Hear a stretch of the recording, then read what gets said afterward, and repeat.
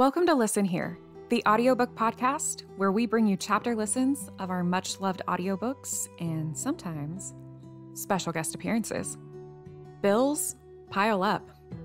Saving accounts go down and down. Marriages can go south. Pandemics rage on. Work goes off the rails. Stress is off the charts. And it's all so overwhelming that you feel powerless to calm life's chaos. The weight of everything bearing down on you is too much for you to take on by yourself. But don't worry. Max Lucado is here to tell you, help is here. Life is hard, and it's easy to become weary of the challenges it presents. There are questions we cannot answer and problems we cannot solve. But Max teaches us that we can find strength and purpose in the power of the Holy Spirit. It's a beautiful concept, right? Strength, purpose, power, peace. But what is the Holy Spirit? Do you understand it? Or is it a concept that always seems a bit mystifying, maybe confusing? Max is here to take this sometimes difficult theological topic and make it consumable for every person. Did you know there are over 100 references to the Holy Spirit in the Bible?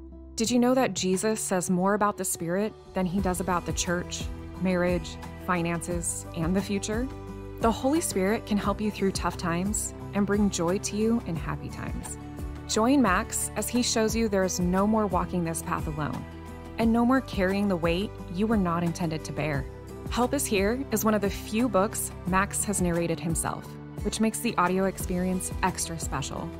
Join me for a sneak peek of Help Is Here and stay tuned until the end of the episode for a sample of 316, The Numbers of Hope, the other best-selling, self-narrated book by Max Lucado.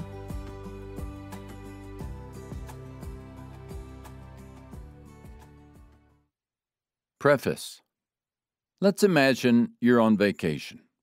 You load the car and drive to a mountain village hotel. Clean air, splendid vistas, cool weather. It's going to be great.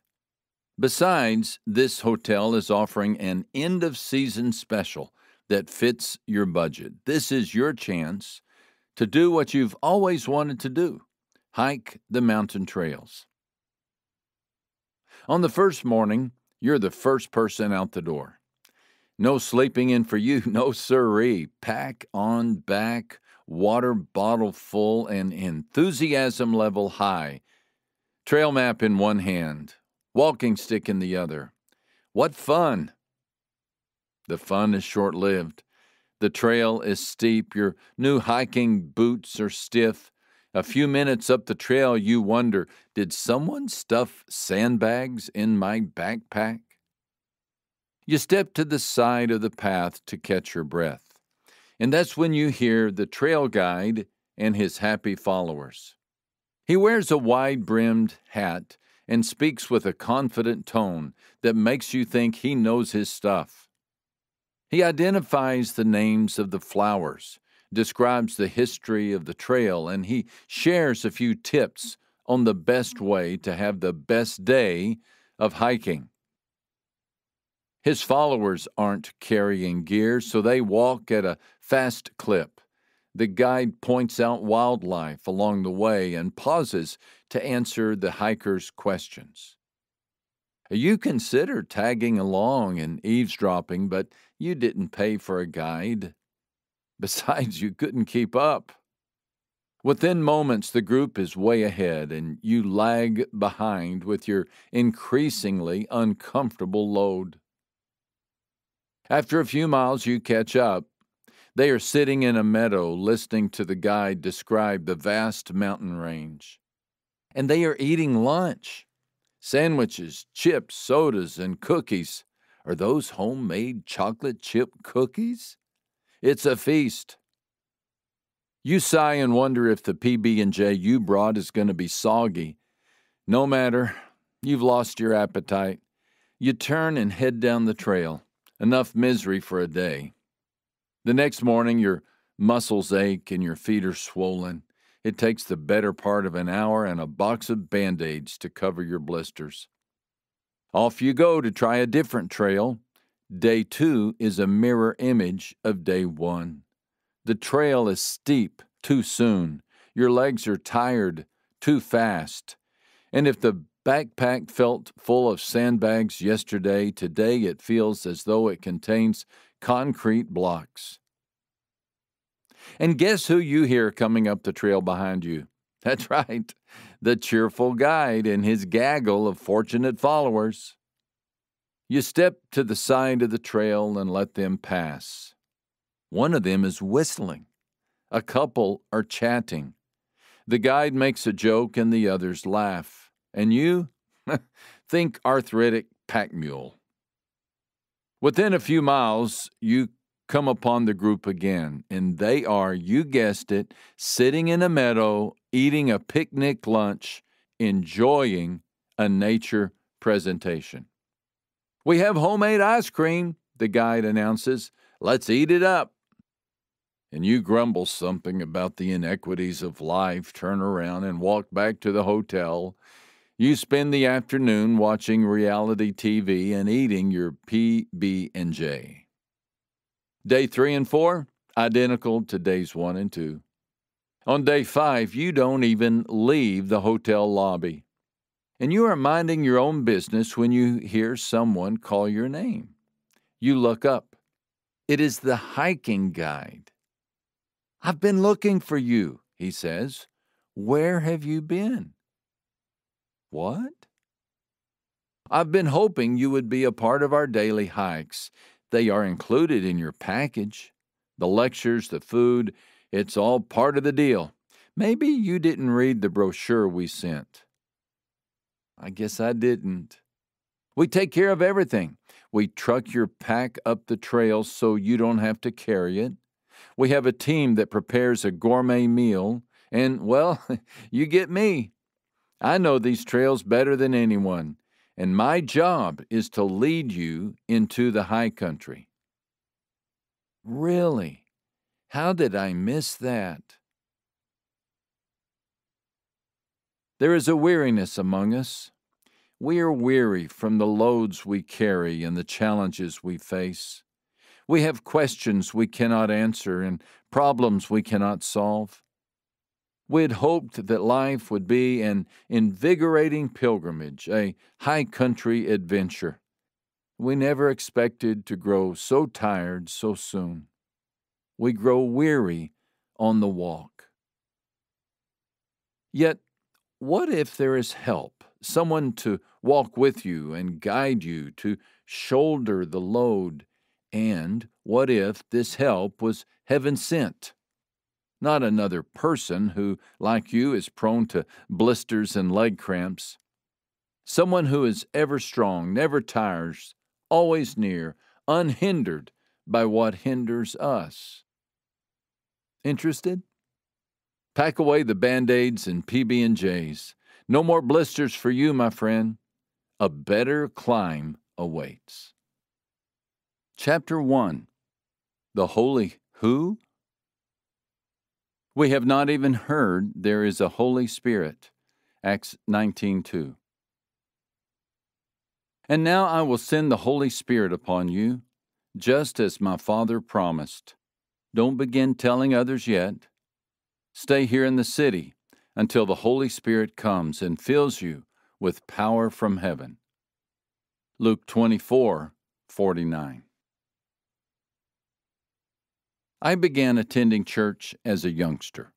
Gung-ho and willing to tackle the mountain, I was barely into double-digit years before I was reading my Bible, memorizing scriptures, and doing my dead-level best to obey every command I heard from the pulpit. I hoisted the backpack of good Christian living and set out to scale the lofty peaks of morality, spirituality, and devotion. Always tell the truth, never lag in faith, pray more, do more, believe more, and believe me, I tried. But boy, did that trail grow steep. Peer pressure, raging hormones, and guilt conspired to convince me I'd never make it. Can a 15-year-old suffer spiritual burnout? Well, this one did. Maybe you know the feeling. The fire in your belly is running low on kindling, but where is the firewood? It's not for lack of searching. The Lord knows you've tried, at least you hope He knows.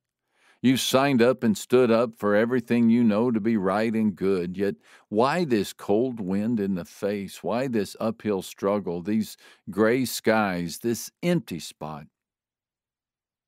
Something's missing, and for the life of you feels as if it is fading, drip by drip, little by little, day by day. If that is you, can we talk? Can we start with this? The Lord does know. He does care.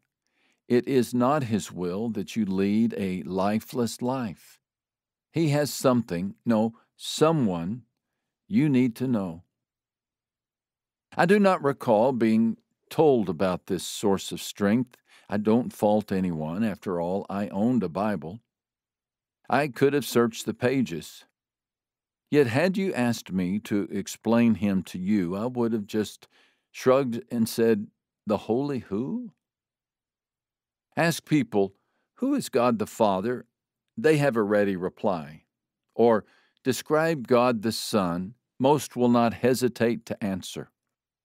But if you want to see them hem, haw, and search for words, ask, "Who is the Holy Spirit?" Part of the challenge is found in the terms. God is Father, we comprehend that image. God is Jesus, the Son, that idea is manageable as well. But God is Spirit, well, the word itself is mystical. I do recall an early encounter with Him. I was wrapping up my senior year of high school when a wonderful thing happened in our small West Texas town. An evangelist from a far-off country called California showed up in a school bus that had been painted to look like a flower garden. He was a convert in the Jesus movement that was sweeping the country in the early 1970s. He wore shoulder-length hair and bell-bottom jeans. He set up camp in the school parking lot and began preaching about Christ and the power of the Spirit. By that time in my life, I'd abandoned the steep mountain trail of spirituality, and the only spirit I knew came in the form of a liquor store bottle. The hippie preacher invited a group of us to attend a Bible study in homes and learn more, so I went to one. The address I was given took me to a trailer house on the edge of town. I didn't know anyone there, but everyone was very kind. We sat on the floor, read from the book of Acts, and for the first time that I can recall, I heard someone describe the work of the Holy Spirit. The exact words I've long since forgotten, but the sentiment I readily remember. The Spirit is your life-giving friend here to lead you home. When we prayed, a couple of people prayed in a language I'd never heard. They asked if I'd like to pray in the same manner. I said yes. I tried, but nothing happened. Even so, I was impressed. These people didn't seem trail weary. They were invigorated, and their eyes lit up when they spoke about the Spirit. You might expect my story to take a dramatic turn at this point. A Damascus Road moment, perhaps, Saul becoming Paul. But alas, there was no bright light in the trailer park. I didn't become an apostle or write epistles. Quite the contrary, I was so convinced that I was unqualified to walk with the Spirit, I didn't even try. More years of prodigal living ensued. The pig pen became my home address, and the other pigs were my tribe. Worse still, I continued to call myself a Christian, hopping nightclubs on Saturday nights, sitting in a pew on Sunday mornings. I was the hypocrite who turns others away from Christ. In my early 20s, a dear man who eventually became a dear friend helped me believe that God's grace was greater than my rebellion. I knelt at a church altar, trusted heaven's mercy, and set out on the trail again. Forgiveness became my message, my life story. I changed my career path. I went through seminary, served churches in Miami and Rio de Janeiro, and eventually settled down to pastor in San Antonio, Texas. And that's where the wheels came off again.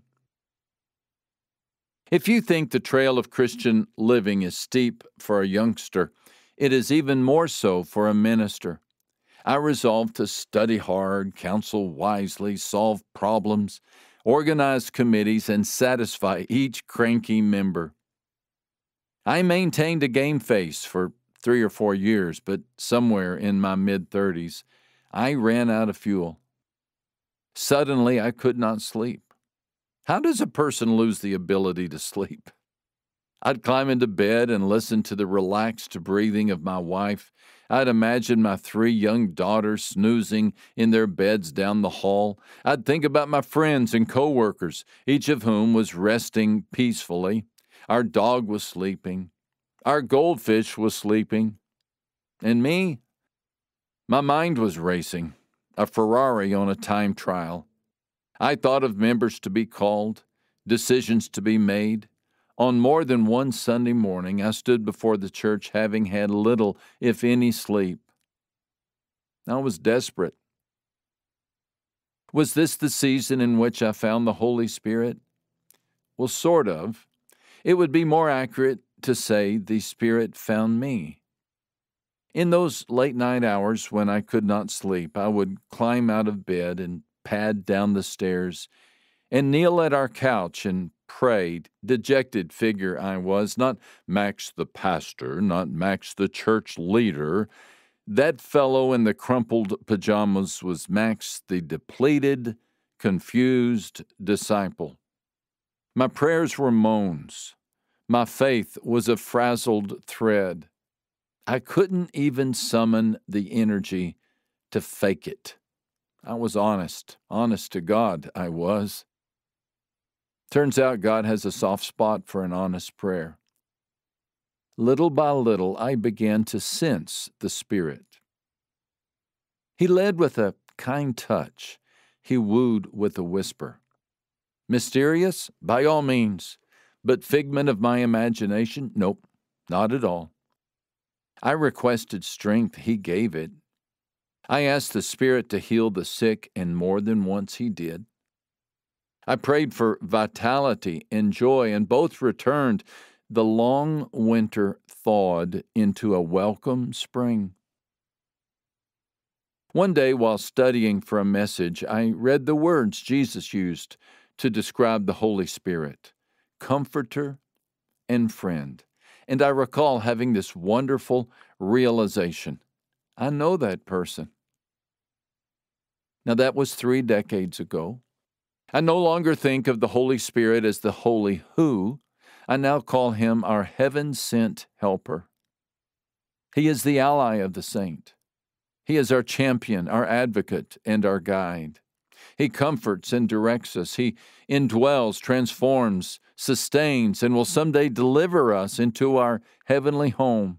He is the executor of God's will on earth today, here to infuse us with strength, supernatural strength. Was this not the promise of Jesus? He would not let His followers begin their ministries unless they knew the Holy Spirit. Don't begin telling others yet. Stay here in the city until the Holy Spirit comes and fills you with power from heaven. Luke 24:49.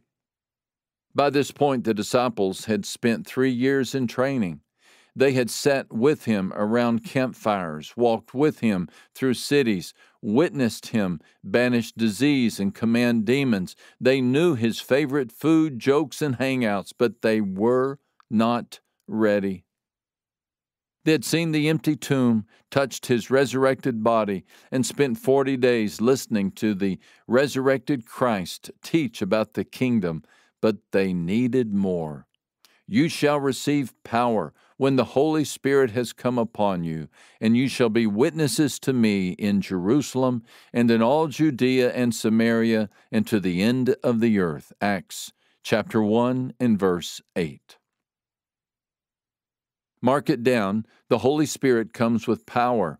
Power to make good choices, keep promises, and silence the inner voices of fear and failure. Power to get out of bed, get on with life, get busy about the right things in the right way.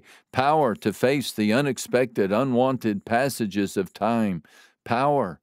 This is what Jesus promised then. This is what Jesus promises still.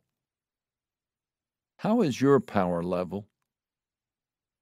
Now, perhaps you have all the power you need. Life is a downhill stroll through a pleasant meadow. You never lack energy, enthusiasm, or strength. Your step has a spring to it. Your voice has a song to it. You are ever the joyful, empowered person. If that describes you, can I recommend a book on honesty?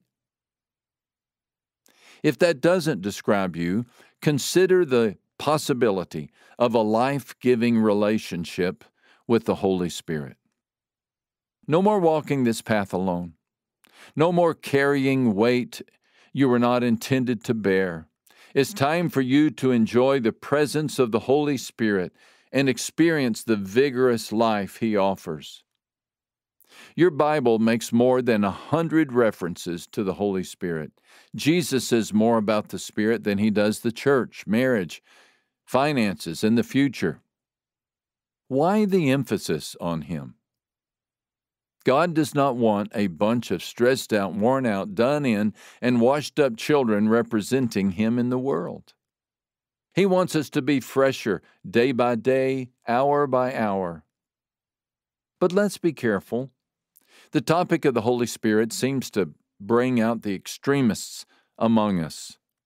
On one hand, there are the show-offs. These are the people who make us feel unspiritual by appearing super spiritual. They are buddy-buddy with the Spirit, wear a backstage pass, and want everyone to see their healing gifts, hear their mystical tongue. They make a ministry out of making others feel less than godly. And they like to show off. On the opposite extreme is the Spirit Patrol. They clamp down on anything that seems out of line or out of control. They are self-deputized hall monitors of the supernatural. If an event can't be explained, they dismiss it. Somewhere in between is the healthy saint. He has a childlike heart. She has a high regard for Scripture. He is open to fresh strength. She is discerning and careful. Both he and she seek to follow the Spirit, and they clutch with both hands this final promise of Jesus: you shall receive power when the Holy Spirit has come upon you. Acts chapter 1 and verse 8. Is it your desire to know the Holy Spirit better and to nurture your relationship with Him? Then you and I are on the same page. Scripture employs more than a dozen metaphors to describe the work of the Spirit. In fact, it is a testimony to His grandeur that one metaphor will not suffice. Do you want to be wowed by Jesus? Well, the Holy Spirit is the ultimate teacher. John 14:26. Do you struggle to obey God's commands? Well, the Spirit is the wind of God. John 3 and verse 8. Do your prayers seem weak? He is our intercessor. Romans 8:26. Unsure of your salvation? He is the seal of heaven upon the saint. Ephesians 1:13. The Spirit is the dove of peace who calms us, the gift giver who equips us, the river of living water who flows out of us to refresh the world. Matthew 3:16, 1 Corinthians 12, 1 through 11, and John 7:37 through 39. The list goes on. Over the next few pages, we will ponder the amazing benefit of the divine presence. And whether this is a fresh encounter or your first encounter, it does not matter. God wants you to have the energizing strength of the Holy Spirit. Some time ago, I was driving from one place to the next when I realized my gas tank was nearly empty. My indicators said I had less than 10 miles worth of fuel. I spotted a convenience store and parked next to a pump. I placed the nozzle in my tank, swiped my card, and began filling up my car. I then set out to do all the things we do at such locations. I went into the store and bought a soda. I chatted with the store clerk. I thought about buying a hot dog, but reflected on its contents and decided not to do so. I went back to my car and washed the windshield and emptied some trash out of my car. I removed the nozzle from the gas tank, climbed into my car, and was barely back on the road when I happened to look down at my gas gauge. It was on empty. I'd like to say the pump clicked off prematurely. Knowing me and my attention span, however, I probably forgot to squeeze the lever. I did everything except for the one thing I needed to do. Does that describe your life? Have you forgotten the one thing you need to do? Have you neglected the Holy Spirit? The Spirit of God longs to give you His great power. He will guide, teach, and energize you. He will shoulder the burdens you were never intended to carry. Challenges come with life, but they need not define your life. Help is here. Chapter 2. Come alongside me. The Spirit as a teacher. He will teach you all things, and bring to your remembrance all things that I said to you. John 14:26.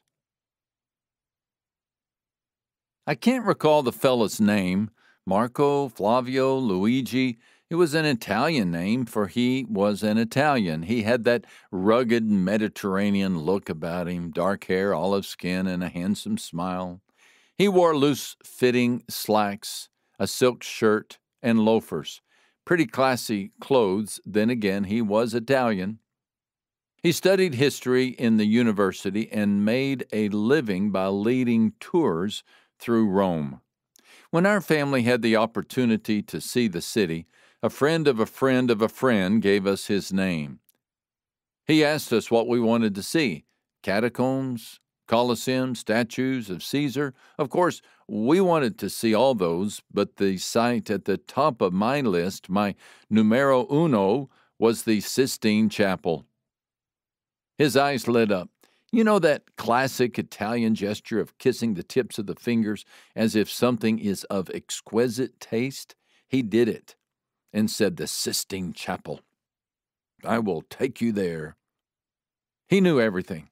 The quickest route to the Vatican, the shortest lines in the Vatican, the names of the guards of the Vatican. He talked the entire time, all about the Sistine Chapel. The story of Michelangelo, the scaffolding and the painting on the ceiling that forever changed the way we see Western art. He walked fast, spoke faster, and by the time we arrived, I wondered if the chapel would live up to its billing. It most certainly did. We craned our necks and looked up at the ceiling. After a few moments, I glanced in his direction, and he was smiling. He was thrilled that we were thrilled. He had this "see, I told you" expression on his face. For a few moments he said nothing, but then he scurried over next to me and in a whispered voice appropriate to the location pointed out details I would never have noticed without him. He walked me over to the corners to get a better view. He used Italian terms, but he was so enthused I didn't ask him to translate. He changed the way I saw the chapel. I had admired it from afar. I had appreciated it from a distance, but on that day, I was thrilled by it in person. Wouldn't it be great if someone could do for the story of Jesus what this Italian did for the chapel?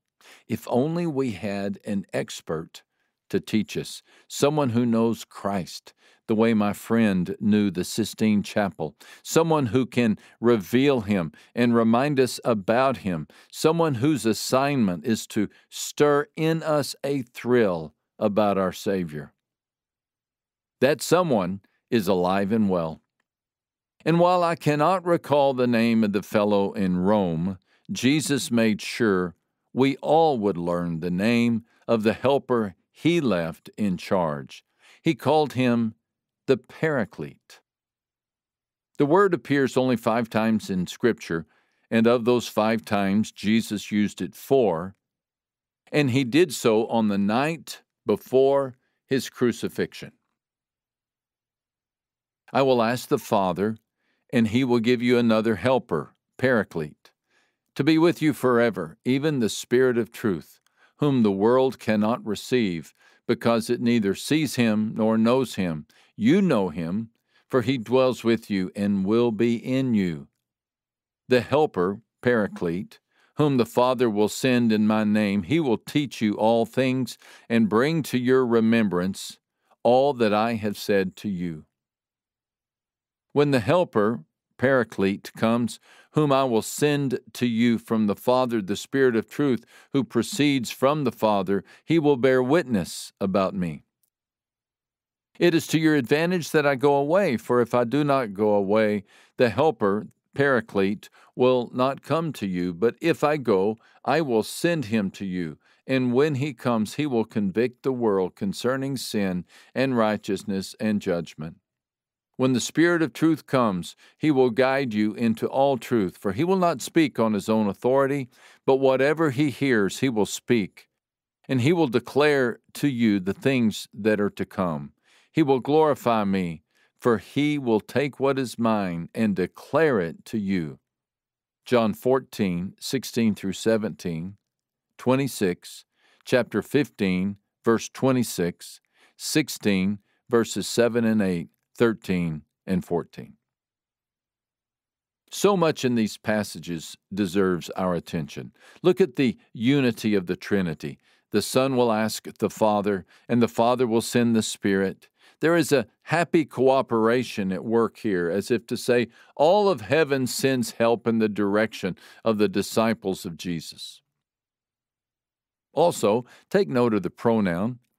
Jesus doesn't want us to think of the Holy Spirit as an it or a thing. The Spirit is a person, and like a person, the Spirit has intellect, emotions, and will. The Spirit speaks to the churches, Revelation 2:7, intercedes for the believer, Romans 8:26, leads and commands the disciples, Acts 8:29, 16, 6 through 7. The Spirit appoints elders, Acts 20:28, searches all things, 1 Corinthians 2:10, knows the mind of God, 1 Corinthians 2:11, and teaches the content of the gospel to us, 1 Corinthians 2:13.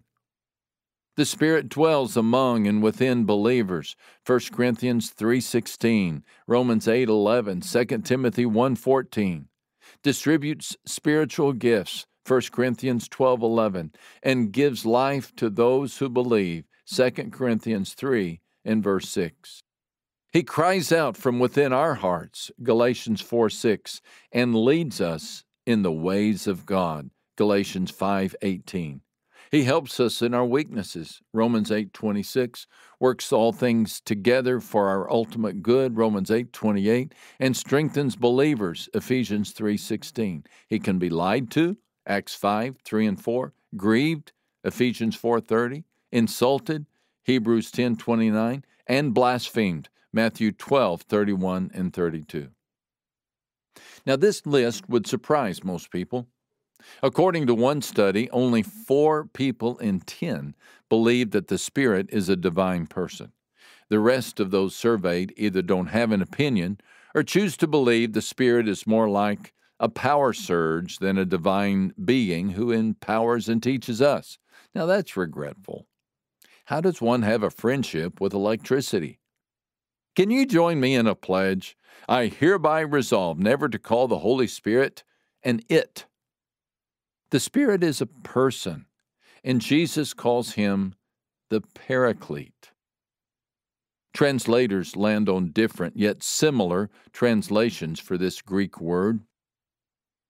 Comforter, King James Version; Counselor, English Standard Version; Advocate, New English Bible; Intercessor, margin of the New American Standard Bible. The Phillips translation interprets the name as someone else to stand by you. The renderings may vary, but the central message is the same. We are not alone. Yet to what end? Is the Holy Spirit simply a divine companion who keeps us company? If so, that would be enough. Yet the Spirit has a specific, overarching mission. His task is to teach us about Jesus. He will teach you all things and bring to your remembrance all that I have said to you. When the Helper comes, whom I will send to you from the Father, the Spirit of truth, who proceeds from the Father, he will bear witness about me. He will convict the world. When the Spirit of truth comes, he will guide you into all truth, for he will not speak on his own authority, but whatever he hears he will speak, and he will declare to you the things that are to come. He will glorify me, for he will take what is mine and declare it to you. John 14:26, 15:26, 16:8, 13, and 14. Who would have imagined the invisible presence of God on earth invites you to enter his classroom and learn from him? The Apostle Paul echoed this point in one of his letters. No one's ever seen or heard anything like this. Never so much as imagined anything quite like it. What God has arranged for those who love him. But you've seen it and heard it, because God by his Spirit has brought it all out into the open before you. 1 Corinthians 2, 9 through 10. Secularists look for answers in human philosophy and knowledge. The world religions look to the teachings of their now dead founders, Muhammad, Buddha, Confucius. Christians, however, hold to this inscrutable and beautiful promise. Our teacher not only spoke, but he speaks. He taught, yes, but he teaches still. His wisdom is not confined to an ancient document, but is part of the day-to-day curriculum of our mentor, the Holy Spirit. As Paul goes on to say, the Spirit, not content to flit around on the surface, dives into the depths of God and brings out what God planned all along. God offers a full report on the gifts of life and salvation that he is giving us. We don't have to rely on the world's guesses and opinions. We didn't learn this by reading books or going to school, but we learned it from God, who taught us person to person through Jesus, and we're passing it on to you in the same first-hand personal way. Isaiah's question, is there anyone around who knows God's Spirit? Anyone who knows what he is doing has been answered. Christ knows, and we have Christ's Spirit. 1 Corinthians 2:10, 12 through 13, and verse 16. We are not left alone with our questions. It is not up to us to solve the riddles of our existence. We have a helper, a divine instructor, and he will save us from the cul-de-sac of confusion and the dead end of doubt. He does this by enrolling us in the primary course of his university, Jesus Christ. Look again at the upper room message. The Helper, the Holy Spirit, whom the Father will send in my name, he will teach you all things and bring to your remembrance all that I have said to you. When the Helper comes, whom I will send to you from the Father, the Spirit of truth, who proceeds from the Father, he will bear witness about me. When the Spirit of truth comes, he will guide you into all truth, for he will not speak on his own authority, but whatever he hears he will speak, and he will declare to you the things that are to come. He will glorify me, for he will take what is mine and declare it to you. John 14:26, 15:26, 16, 13 through 14. The chief aim of the Spirit is to escort you into the Sistine Chapel of Jesus and watch as you grow wide-eyed and slack-jawed. He will enchant you with the manger, empower you with the cross, embolden you with the empty tomb. He will infect you with His love for the Savior. He is downright bullish on Jesus. J.I. Packer points this out beautifully, saying, "It is as if the Spirit stands behind us, throwing light over our shoulder on Jesus who stands facing us." The Spirit's message to us is never, "Look at me, listen to me, come to me, get to know me," but always, "Look at Him and see His glory. Listen to Him and hear His word. Go to Him and have life. Get to know Him and taste His gift of joy and peace." As Jesus foretold, "The Spirit will glorify me, for He will take what is mine and declare it to you." John 16:14. A classic example of this truth involves an encounter between two men, Peter, a devout Jew, and Cornelius, a God-fearing, God-seeking Gentile. They met several years after the ascension of Jesus. Their meeting was a complete surprise to Peter. Jews had nothing to do with Gentiles, especially those who served with the Roman army. Cornelius was an outsider. He didn't quote the Torah or descend from Abraham, toga on his body and ham in his freezer, uncircumcised, unkosher, unclean. Look at him. Yet, look at him again. He was kind and devout, one who feared God with all his household, who gave alms generously to the people and prayed to God always, Acts 10 and verse 2. Cornelius was even on a first-name basis with an angel. The angel told him to get in touch with Peter, who was staying 30 miles away in the seaside town of Joppa. Cornelius sent 3 messengers to fetch Peter. Peter, however, resisted. But then the Spirit said to him, "Behold, 3 men are seeking you. Arise, therefore, go down and go with them, doubting nothing, for I have sent them." Acts chapter 10, verses 19 and 20.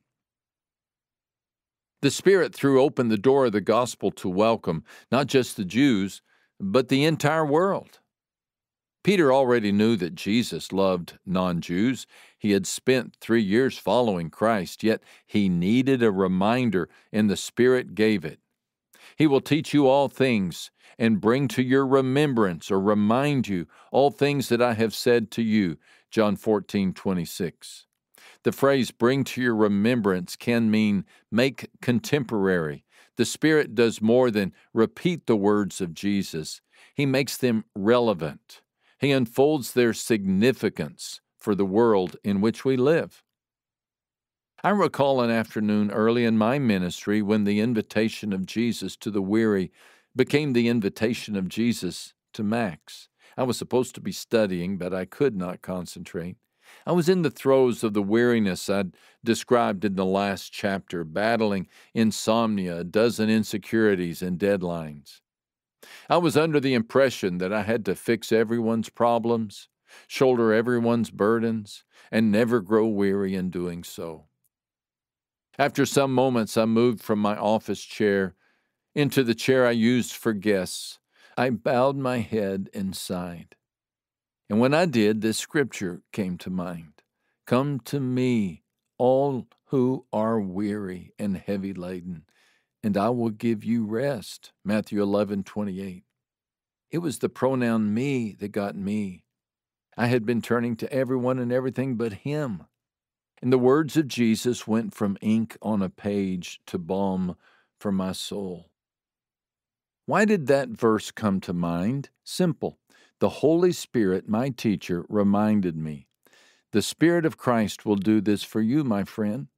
As J.I. Packer writes, when the Spirit whispers in our ear and makes us aware that Jesus is for real and His invitation is for real also, then He is fulfilling a further ministry, a matchmaker ministry, whereby he urges us, draws us, inclines us, moves us to embrace the Lord Jesus, to say yes to his invitation, to go to him and make him, by faith, our own Savior, our own Lord, our own friend, our own King. Is this not great news? The Spirit, the person present at creation, the one active in incarnation, the moving force in the resurrection, the mighty hand at the final revelation, he is your tutor. And he will reveal new and wondrous things to you. I came home the other day to find my wife, Denalyn, on the floor playing with our 2 grandchildren. She had purchased a half a dozen brightly colored matchbox-sized cars. As I walked in, she was pulling them out of the bag. Rose and Max went crazy. That's what you'd expect of a 4-year-old and a 20-month-old toddler.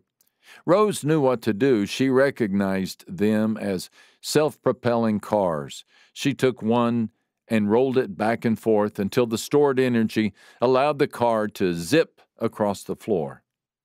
Max, on the other hand, had never seen them. The idea was new to him, and Denalyn was thrilled to thrill him. She was on the tile floor teaching Max how to roll the car back and forth until it was ready to be launched. And when it exploded forward, oh, how he laughed with glee. And when he laughed, Denalyn laughed twice as loud. She was so excited to see him excited. The Paraclete wants to do the same with you. He will be a Denalyn to your world. The question is, would you be a little Max to his? My grandson modeled the attitude we need, a childlike spirit, hungry to be taught, willing to be led. Humility is the soil out of which the fruit of the Spirit can grow. Invite him into your world. Let your day begin with these words, "Welcome, Holy Spirit." Make it your aim to walk in the Spirit by inviting him into the details of each day. Since we live by the Spirit, let us keep in step with the Spirit. Galatians 5:25. Let this prayer be quick to come to your mind. In this moment, what are you teaching me? Or, how am I to respond to this challenge, Lord? Or, direct me, please. Which way should I go? Pause and listen. Keep an ear inclined toward the Spirit. I once participated in a golf outing that included caddies. It was amazing. My caddy not only carried my bag, he offered to tell me how to play. As we walked down the first fairway, he said, "I'll show you where to hit the ball and which club to use." "How do you know?" I asked. "I've been caddying here for 20 years. I stopped and turned and looked at him. 20 years? How many rounds of golf is that? He looked up at the sky as if he was calculating. Around 10,000.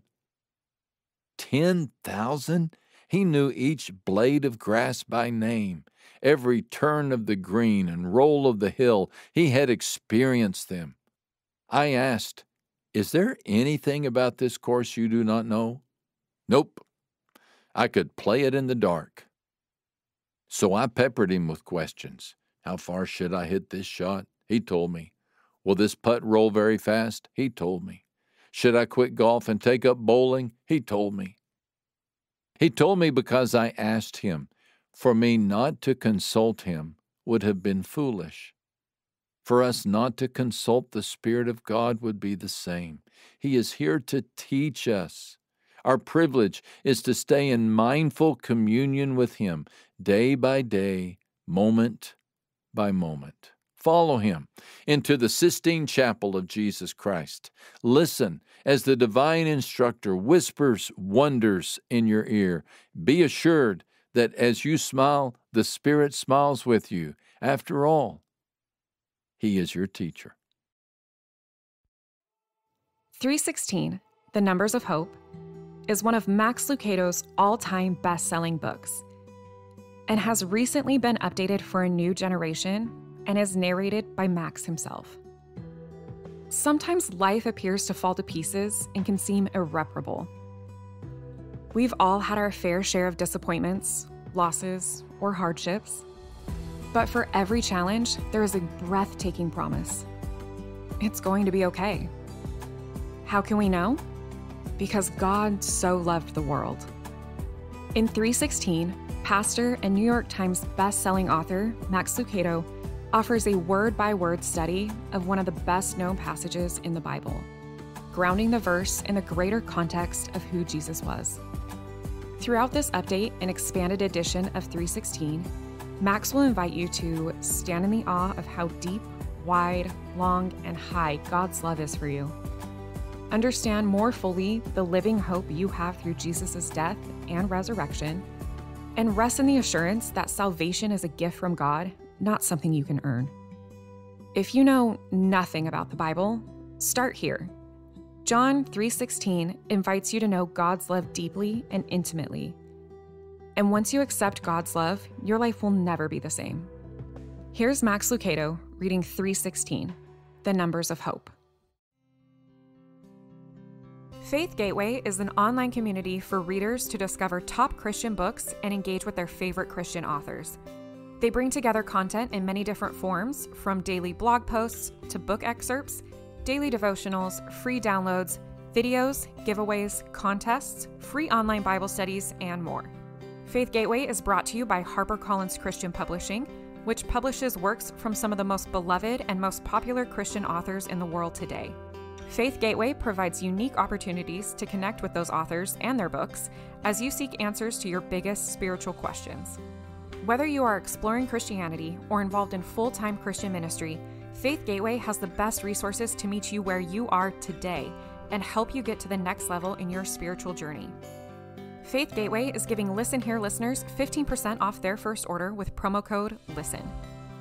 Visit faithgateway.com to shop the store, sign up for daily devotionals, or join the latest free online Bible study.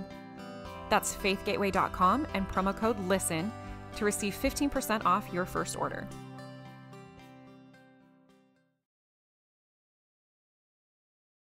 I love golf.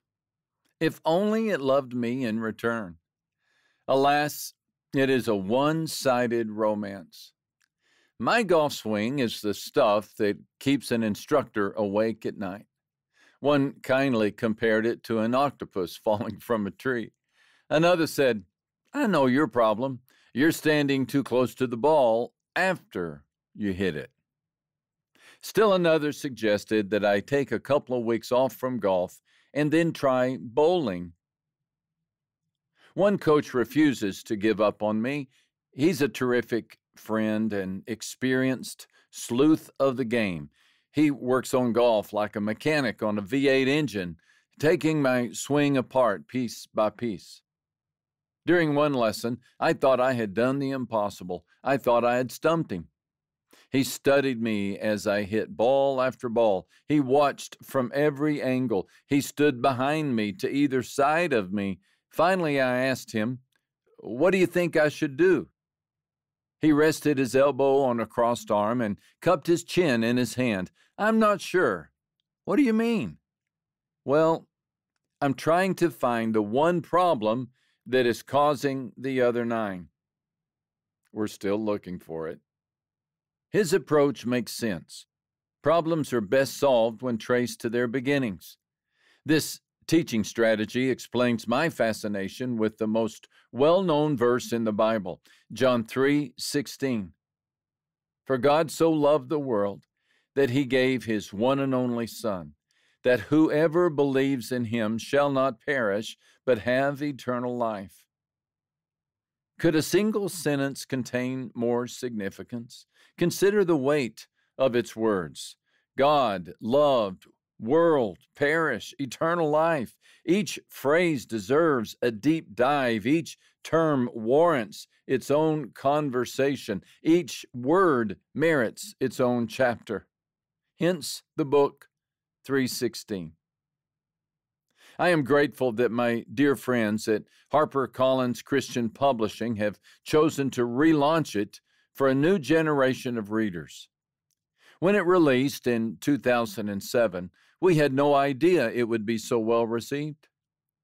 It's been read by all ages, translated into 25 languages, and used in countless settings, numerous bookstore chains, church denominations, and entire congregations spent focused time examining this life-giving promise. Prisons, small groups, personal studies, stories came from readers around the world who found faith in this 26-word parade of hope, whose words have been framed, t-shirted, tattooed, monogrammed, and bannered. Every time I recall these words, they are as fresh and as stunning as my first encounter with them. The mind-bending awareness of God's limitless love, His incalculable sacrifice, and the priceless teaching at the core. How can we not review it again and again? I want this generation and all who come after to look closely at the key promise of God and choose the gift beyond all gifts. John 3:16 does for the human heart what my coach attempted to do for my golf swing. It invites us to get to the root of the human story. We tend to do the opposite. We focus on the fruit. Am I well employed, well paid, well built, or well received by people in my world? Valid questions for sure. But John 3:16 bids us to go deeper. Who is God? Why does His love matter? Do I matter? What is meant by perish? Eternal life, is it available to me? John 3:16 takes us upriver to the headwaters of human existence. And once we find our source of life, it's easier to stay on course. I invite you to turn the page and engage with these wonderful words of Jesus. Though spoken more than 2,000 years ago, they are as relevant as this morning's headlines. He loved, He gave, we believe, we live. It's that simple, and it's that vital. Shall we get started? By the way, the jury is still out on my golf swing. A golfing buddy recently gave me this assessment. The good news, you're still going to heaven. The bad news, you won't be on the golf team. Chapter 1, the most famous conversation in the Bible. He's waiting for the shadows. Darkness will afford the cover he covets. So he waits for the safety of nightfall. He sits near the second-floor window of his house, sipping olive leaf tea, watching the sunset, biding his time. Jerusalem enchants at this hour.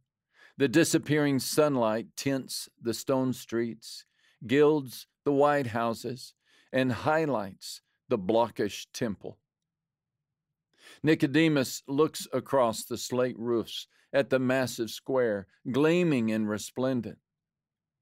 He walked its courtyard this morning. He'll do so again tomorrow. He'll gather with the religious leaders and do what religious leaders do: discuss God, discuss reaching God, pleasing God, appeasing God. God. Pharisees converse about God, and Nicodemus sits among them, debating, pondering, solving puzzles, resolving dilemmas. Sandal tying on the Sabbath, feeding people who won't work, divorcing your wife, dishonoring parents. What does God say? Nicodemus needs to know it's his job. He's a holy man and leads holy men. His name appears on the elite list of Torah scholars. He dedicated his life to the law and occupies one of the 71 seats of the Judean Supreme Court. He has credentials, clout, and questions. Questions for this Galilean crowd stopper, this backwater teacher who lacks diplomas yet attracts people, who has ample time for the happy hour crowd but little time for the clergy and the holy upper crust. He banishes demons, some say, forgives sin, others claim, purifies temples, Nicodemus has no doubt. He witnessed Jesus purge Solomon's porch. He saw the fury, braided whip, flying doves. "There will be no pocket padding in my house," Jesus erupted. By the time the dust settled and the coins landed, hustling clerics were running a background check on him. The man from Nazareth won no favor in the temple that day. So Nicodemus comes at night. His colleagues can't know of the meeting. They wouldn't understand. But Nicodemus can't wait until they do. As the shadows darken the city, he steps out, slips unseen through the cobbled, winding streets. He passes servants lighting lamps in the courtyards and takes a path that ends at the door of a simple house. Jesus and his followers are staying here, he's been told. Nicodemus knocks. The noisy room silences as he enters. The men are wharf workers and tax collectors, unaccustomed to the highbrow world of a scholar. They shift in their seats. Jesus motions for the guest to sit. Nicodemus does and initiates the most famous conversation in the Bible. "Rabbi, we know that you are a teacher come from God, for no one can do these signs that you do unless God is with him." John 3 and verse 2.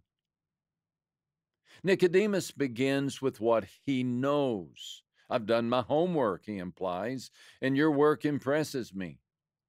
We listen for a kindred salutation from Jesus. "Well, and I've heard of you, Nicodemus."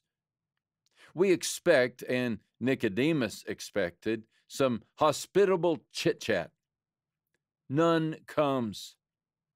Jesus makes no mention of Nicodemus's VIP status, good intentions, or academic credentials, not because they don't exist, but because in Jesus's algorithm, they don't matter. He simply issues this proclamation. Unless one is born again, he cannot see the kingdom of God. Verse 3. Behold the continental divide of Scripture, the international dateline of faith. Nicodemus stands on one side, Jesus on the other, and Christ pulls no punches about their differences. Nicodemus inhabits a land of good efforts, sincere gestures, and hard work. Give God your best, his philosophy says, and God does the rest. Jesus' response: your best won't do. Your works won't work. Your finest efforts don't mean squat. Unless you are born again, you can't even see what God is up to.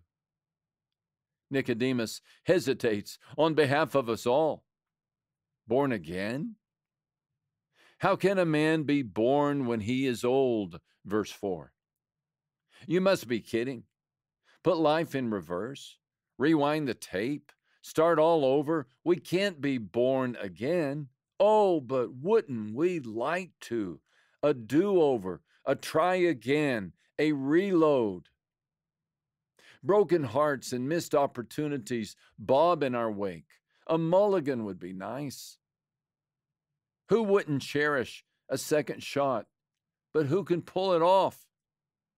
Nicodemus scratches his chin and chuckles. Yeah, a gray beard like me gets a maternity ward recall? Jesus doesn't crack a smile.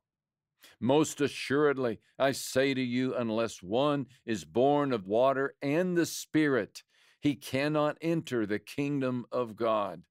Verse 5. About this time, a gust of wind blows a few leaves to the still open door. Jesus picks one off the floor and holds it up. God's power works like that wind, Jesus explains. Newborn hearts are born of heaven. You can't wish, earn, or create one. New birth? Inconceivable. God handles the task, start to finish. And Nicodemus looks around the room at the followers. Their blank expressions betray equal bewilderment. Old Nick has no hook upon which to hang such thoughts. He speaks self-fix, but Jesus speaks and indeed introduces a different language, not works born of men and women, but a work done by God. Born again. Birth, by definition, is a passive act. The in-womb child contributes nothing to the delivery. Postpartum celebrations applaud the work of the mother. No one lionizes the infant. Great work there, little one. No, give the tyke a pacifier, not a medal.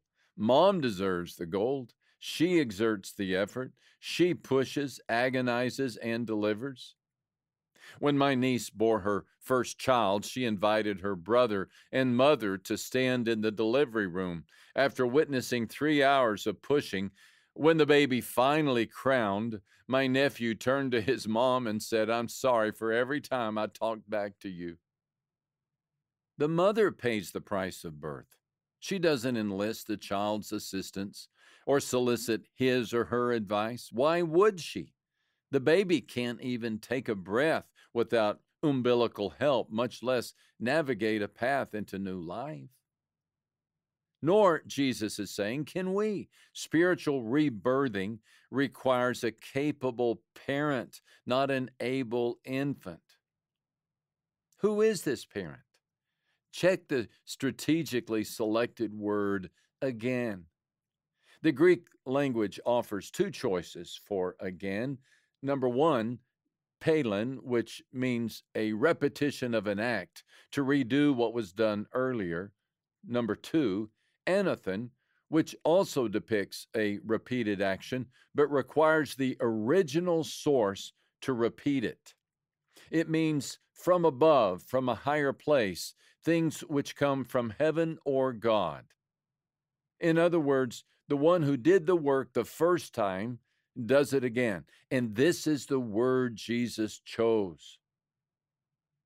The difference between the two terms is the difference between a painting by Da Vinci and one by me.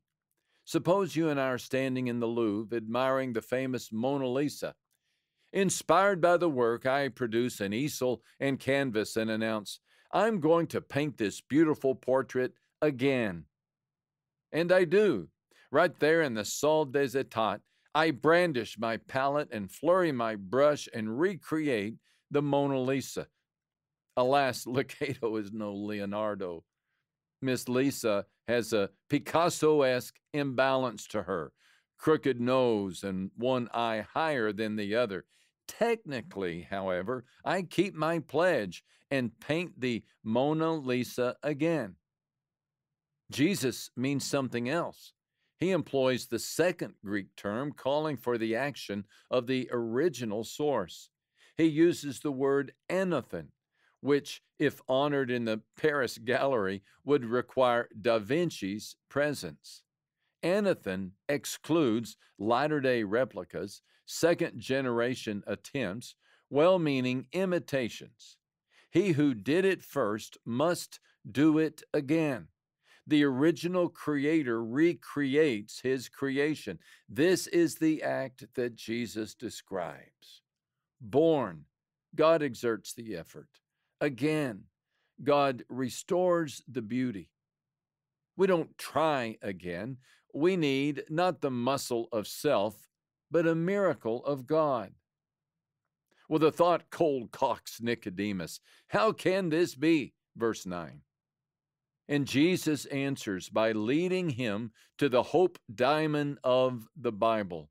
For God so loved the world that he gave his one and only Son, that whoever believes in him shall not perish, but have eternal life.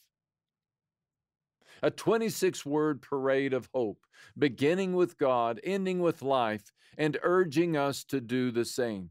Brief enough to write on a napkin or memorize in a moment, yet solid enough to weather 2,000 years of storms and questions. If you know nothing of the Bible, start here. If you know everything in the Bible, return here. We all need the reminder. The heart of the human problem is the heart of the human, And God's treatment is prescribed in John 3:16. He loved, He gave, we believe, we live. The words are to Scripture what the Mississippi River is to America, an entryway into the heartland. Believe or dismiss them, embrace or reject them. Any serious consideration of Christ must include them. Would a British historian dismiss the Magna Carta? Egyptologists overlook the Rosetta Stone?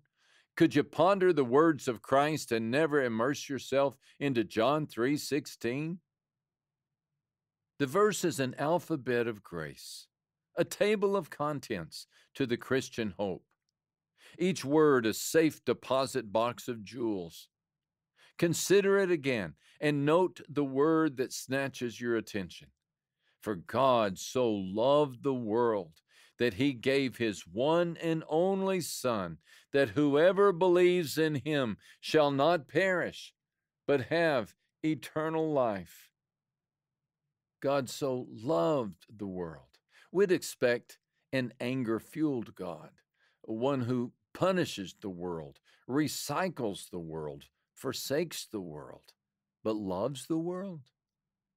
The world? This world? Heartbreakers, hope snatchers, and dream dousers prowl this orb. Dictators rage. Abusers inflict. Reverends think they deserve the title. But God loves. And He loves the world so much, He gave His declarations, rules, dicta, edicts? No. The heart-stilling, mind-bending, deal-making or breaking claim of John 3:16 is this: God gave His Son, His only Son. No abstract ideas, but a flesh-wrapped divinity. Scripture equates Jesus with God. God then gave Himself. Why? So that whoever believes in Him shall not perish. John Newton, who set faith to music in Amazing Grace, loved this barrier-breaking pronoun. He said, if I read God so loved the world that He gave His only begotten Son, that when John Newton believed he should have everlasting life, I should say, perhaps, there is some other John Newton. But whosoever means this John Newton and the other John Newton and everybody else, whatever his name may be. Whoever, a universal word, and perish, a sobering word. Oh, we'd like to dilute, if not delete, the term. Not Jesus. He pounds do not enter signs on every square inch of Satan's gate and tells those hell-bent on entering to do so over his dead body. Even so, some souls insist. In the end, some perish and some live. And what determines the difference? Not works or talents, pedigrees or possessions. Nicodemus had these in hordes. The difference is determined by our belief. Whoever believes in Him shall not perish, but have eternal life. Bible translators in the New Hebrides Islands struggled to find an appropriate verb for believe. This was a serious problem, as the word and the concept are essential to Scripture. One Bible translator, John G. Patton, accidentally came upon a solution while hunting with a tribesman. The two men bagged a large deer and carried it on a pole along a steep mountain path to Patton's home. When they reached the veranda, both men dropped the load and plopped into the porch chairs. As they did so, the native exclaimed in the language of his people, "My, it is good to stretch yourself out here and rest." Patton immediately reached for paper and pencil and recorded the phrase. As a result, his final translation of John 3:16 could be worded, "For God so loved the world that He gave His only begotten Son, that whosoever stretcheth himself out on him should not perish, but have everlasting life. Stretch out on Christ and rest. Martin Luther did. When the great reformer was dying, severe headaches left him bedfast and pain-struck. He was offered a medication to relieve the discomfort. He declined and explained, "My best prescription for head and heart is that God so loved the world that he gave his only begotten Son, that whosoever believeth in him should not perish, but have everlasting life." The best prescription for head and heart. Who couldn't benefit from a dose? As things turned out, Nicodemus took his share. When Jesus was crucified, the theologian showed up with Joseph of Arimathea. The two offered their respects and oversaw Jesus' burial. No small gesture given the Antichrist climate of the day. When word hit the streets that Jesus was out of the tomb and back on his feet, don't you know Nicodemus smiled and thought of his late-night chit-chat? Born again, eh? Who would have thought he'd start with himself? Chapter 2. No one like him, for God so loved the world. If only I could talk to the pilot. 30 seconds would do, face to face, just an explanation. He was, after all, the one bumping my wife and me from his plane. Not that I could blame him. Dealin had picked up more than souvenirs in Hong Kong. On the plane, she was so nauseous, I had to wheelchair her through the airport. She flopped onto her seat and pillowed her head against the window, and I promised to leave her alone for the 14-hour flight. I had a simple goal: get Dealin on the plane. The airline staff had an opposite one: get Dealin off. Fault me for their fear. When a concerned flight attendant inquired about my wife's condition, I sent shockwaves through the fuselage with my answer: virus. Attendants converged on our seats like police at a crime scene. Presidential news conferences have stirred fewer questions. How long has she been sick? Did you see a doctor? Have you considered swimming home? I downplayed Dealin's condition. Just give us one barf bag and we're happy travelers. No one laughed. Apparently, bug-bearing patrons compete with terrorists for the title Most Unwanted Passenger. The virus word reached the pilot, and the pilot rendered his verdict: "Not on my plane." "You must leave," his bouncer informed matter-of-factly. "Says who?" "The pilot." I leaned sideways and looked down the aisle for the man in charge, but the cockpit door was closed. If only I could talk to him, present my side. We didn't deserve banishment. We pay our taxes, vote in primaries, tip waiters. I wanted to plead my case, but the man in charge was unavailable for comment. He had a 747 to fly, 7,000 miles to navigate, and no time for us. A few disheartening minutes later, Dealin and I found ourselves back at the gate, making plans to spend an extra night in China. As an airline representative made a list of hotel phone numbers, I noticed the plane pulling away. Hurrying over to the airport window, I stared into the cockpit, hoping for a glimpse of the mystery aviator. I waved both arms and mouthed my request: "Can we talk?" He didn't stop. I never saw his face. But if you're reading this, sir or ma'am, perhaps we could chat. Can you relate? You may feel similar sentiments about the pilot of the universe. God, the too busy for you commander-in-chief, the faceless skipper who passes down non-negotiable decisions. His universe hums like a Rolls-Royce. but sick passengers never appear on his radar screen. Even worse, you may suspect a vacant captain's seat. How do we know a hand secures the controls? Can we assume the presence of a pilot behind the steel door? Christ weighs in decidedly on this discussion.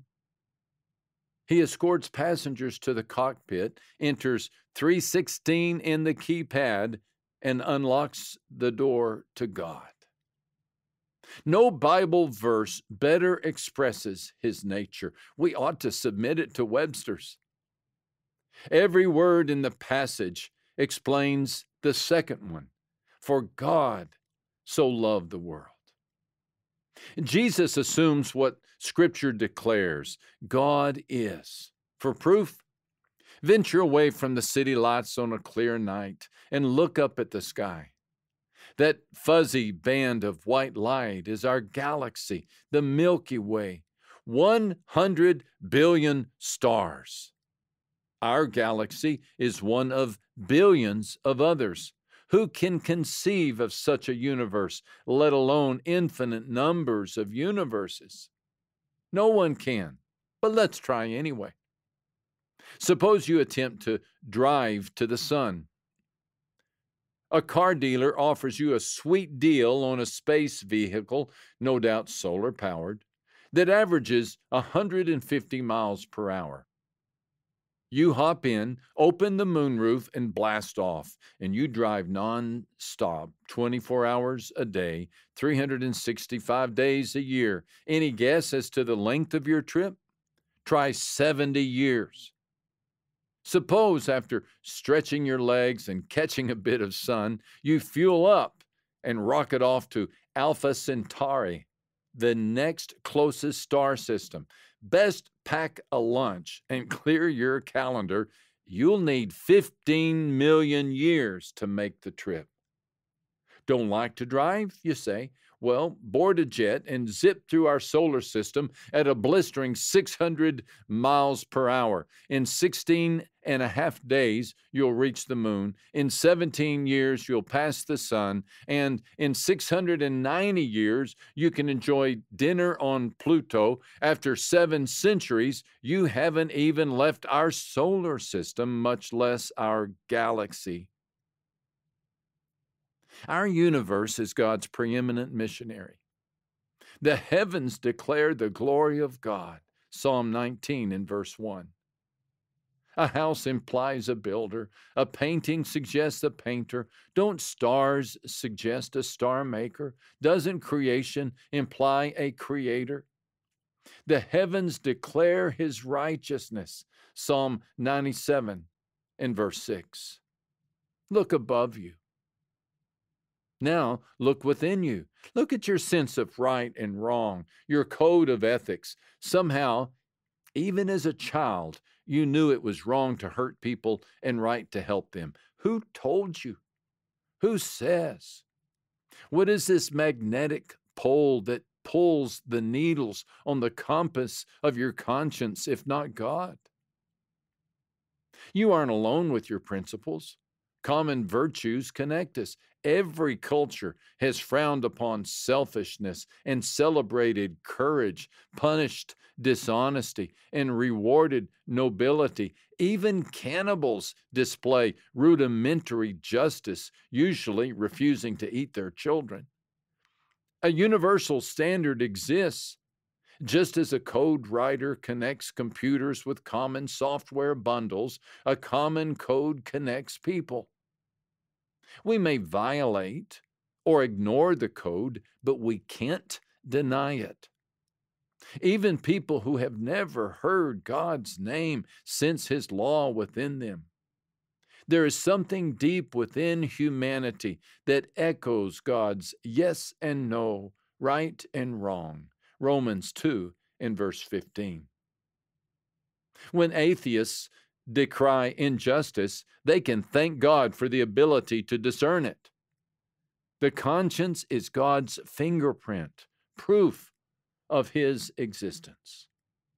Heavens above, moral code within, pings indicating the presence of an occupied cockpit. Someone got this plane airborne, and it wasn't any of us. There is a pilot, and he is unlike anyone we've seen. To whom then will you compare God? The prophet invites. Isaiah 40 and verse 18. To whom indeed? Human hands can't serve his needs, for he has no needs. Acts 17 and verse 25. You and I start our days needy. Indeed, basic needs prompt us to get out of bed. Not God.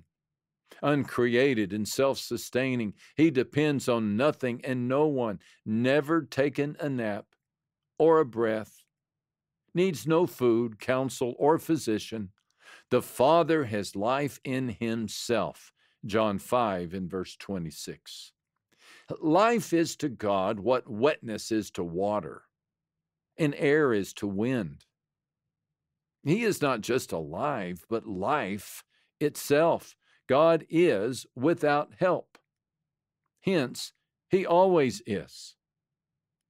Before the mountains were brought forth, or ever you had formed the earth and the world, even from everlasting to everlasting, you are God. Psalm 90 and verse 2.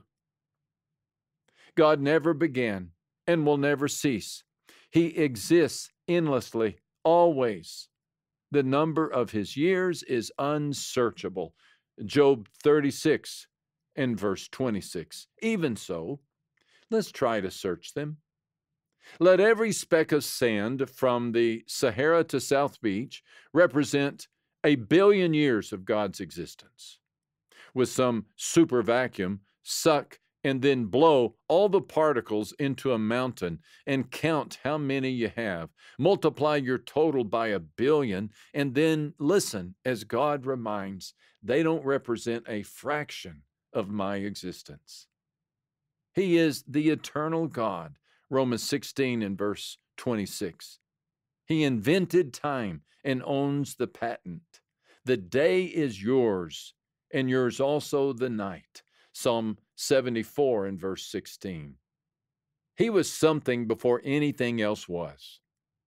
When the first angel lifted the first wing, God had already always been. Most staggering of all, he has never messed up, not once.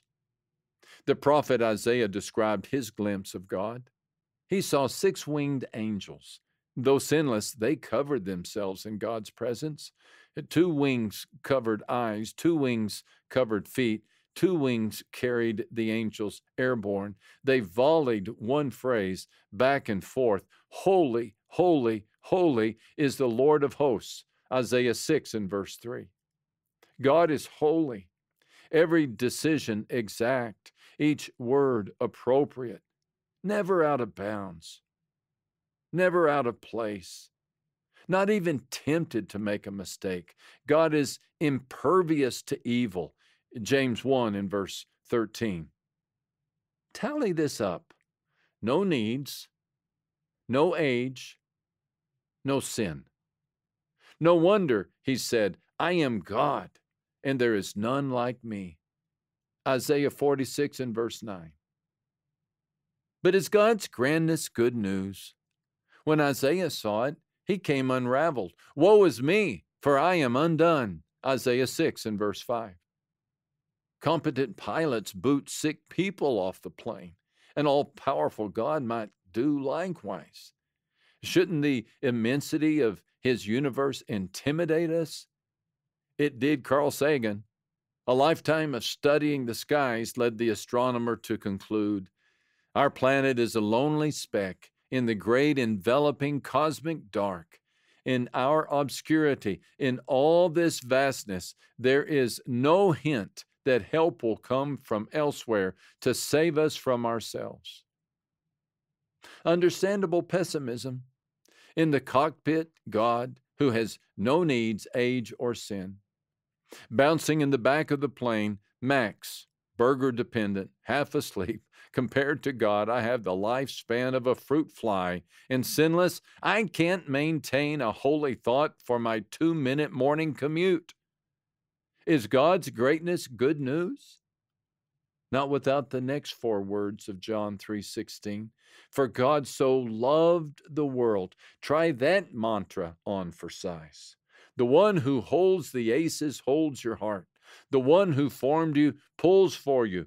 Untrumpable power stoked by unstoppable love. If God is for us, who can be against us? Romans 8 and verse 31. God does for you what Bill Tucker's father did for him. Bill was 16 years old when his dad suffered a health crisis and consequently had to leave his business. Even after Mr. Tucker regained his health, the Tucker family struggled financially, barely getting by. Mr. Tucker, an entrepreneurial sort, came up with an idea. He won the bid to reupholster the chairs at the local movie theater.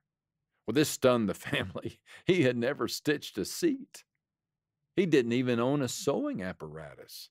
Still, he found someone to teach him the skill and located an industrial strength machine. The family scraped together every cent they had to buy it. They drained savings accounts and dug coins out of the sofa. Finally, they had enough. It was a fine day when Bill rode with his dad to pick up the equipment. Bill remembers a jovial, hour-long trip discussing the bright horizons this new opportunity afforded them. They loaded the machine in the back of their truck and secured it right behind the cab. Mr. Tucker then invited his son to drive home. I'll let Bill tell you what happened. As we were driving along, we were excited, and I, like any 16-year-old driver, was probably not paying enough attention to my speed. Just as we were turning on the Cloverleaf to get on the expressway, I will never, ever forget watching that sewing machine, which was already top-heavy, begin to tip. I slammed on the brakes, but it was too late. I saw it go over the side. I jumped out and ran around the back of the truck. As I rounded the corner, I saw our hope and our dream lying on its side in pieces. And then I saw my dad just looking. All of his risk and all of his endeavor and all of his struggling and all of his dream, all of his hope to take care of his family was lying there, shattered. You know what comes next, don't you?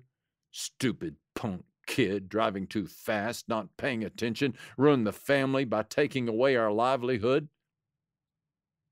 But that's not what he said. He looked right at me.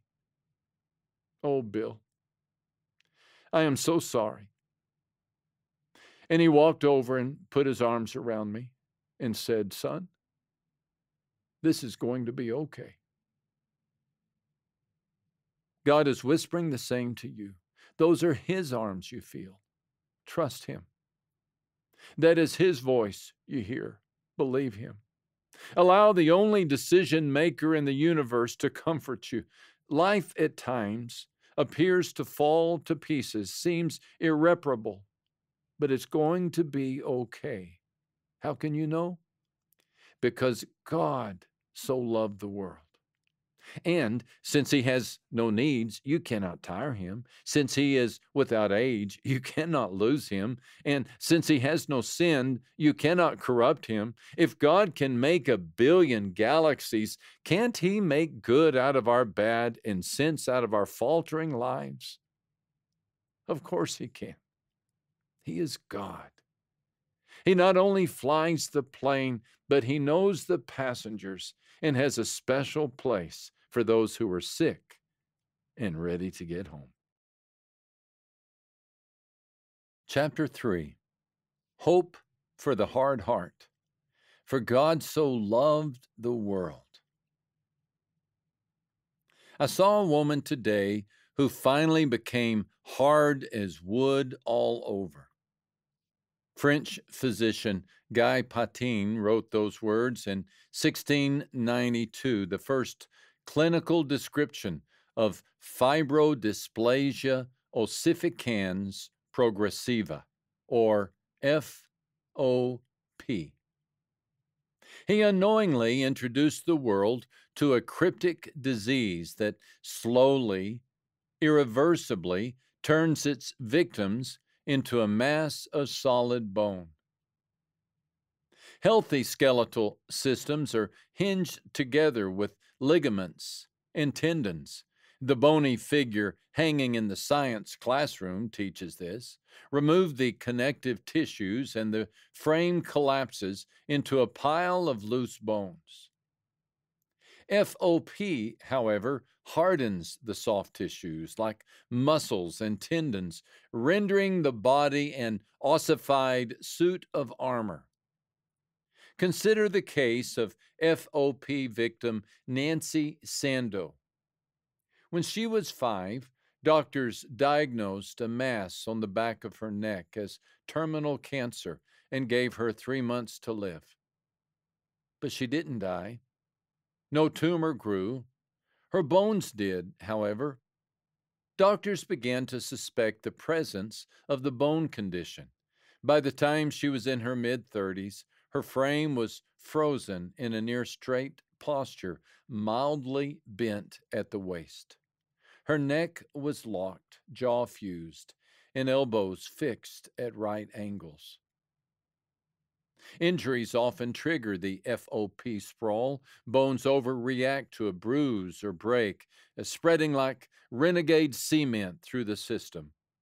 The pattern is predictable. Neck and spine solidify first, then shoulders, hips, and elbows. Over years, the disease can imprison the entire body, back to front, head to toe, proximal to distal. The rogue gene of FOP has one aim: harden the body a little more every day. As tragic as this disease is, Scripture describes one even worse: the calcification not of bones, but of the will. I look at this people. Oh, what a stubborn, hard-headed people. Exodus 32 and verse 9. God spoke these words to Moses on Mount Sinai. The disloyalty of the calf-worshiping Hebrews stunned God. He had given them a mayor's seat perch at his Exodus extravaganza. They saw water transform into blood, high noon change to a midnight sky, the Red Sea turn into a red carpet, and the Egyptian army become fish bait. God gave manna with the morning dew, quail with the evening sun. He earned their trust. The former slaves had witnessed a millennium of miracles in a matter of days. Yet, when God called Moses to a summit meeting, the people panicked like henless chicks. They rallied around Aaron and said, "Do something. Make gods for us who will lead us." That Moses, the man who got us out of Egypt, who knows what's happened to him? Exodus 32 and verse 1. The scurvy of fear infected everyone in the camp. They crafted a metal cow and talked to it. God, shocked at the calf-praising service, commanded Moses, "Go, get down there. They've turned away from the way I commanded them." Oh, what a stubborn, hard-headed people. Verses 7 through 9. Remember how FOP spreads in an unhealthy response to pain? Our hearts harden in an unhealthy reaction to fear. Note, the presence of fear in the Hebrews didn't bother God. Their response to it did. Nothing persuaded the people to trust him. Plagues didn't. Liberation from slavery didn't. God shed light on their path and dropped food in their laps, and they still didn't believe him. Nothing penetrated their hearts. They were flinty, stiff. Mount Rushmore is more pliable, an anvil more tender. The people were as responsive as the gold statue they worshiped. More than 3,000 years removed, we understand God's frustration. Turn to a statue for help? How stupid. face your fears by facing a cow? Utterly foolish. We opt for more sophisticated therapies, belly-stretching food binges or budget-busting shopping sprees. We bow before a whiskey bottle or lose ourselves in an 80-hour work week. Progress? Hardly. We still face fears without facing God. He sends Exodus-level demonstrations of power, sunsets, starry nights, immeasurable oceans. He solves Red Sea caliber problems and airdrops blessings like morning manna. But let one crisis surface, let Moses disappear for a few hours, and we tornado into chaos. Rather than turn to God, we turn from Him, hardening our hearts. The result? Cow-worshiping folly. According to heaven's medical diagnosis, hard-hearted people are hopelessly confused. Their minds are full of darkness, and they wander from the life God gives because they have closed their minds and hardened their hearts against Him. They have no sense of shame. They live for lustful pleasure and eagerly practice every kind of impurity. Ephesians 4:17 through 19. Measure the irregular pulse of the hard heart, hopelessly confused. Minds of darkness, have no sense of shame, live for lustful pleasure, practice every kind of impurity. Morticians render a brighter diagnosis. No wonder Scripture says, "He who hardens his heart falls into trouble."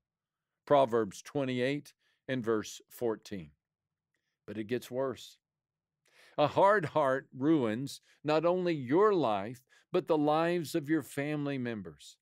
As an example, Jesus identified the hard heart as the wrecking ball of a marriage.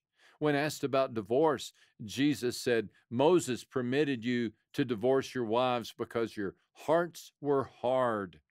But it was not this way from the beginning." Matthew 19 and verse 8. When one or both people in a marriage stop trusting God to save it, they sign its death certificate. They reject the very one who can help them. My executive assistant, Karen Hill, saw the result of such stubbornness in a pasture. A cow stuck her nose into a paint can and couldn't shake it off. Can-nosed cows can't breathe well, and they can't drink or eat at all.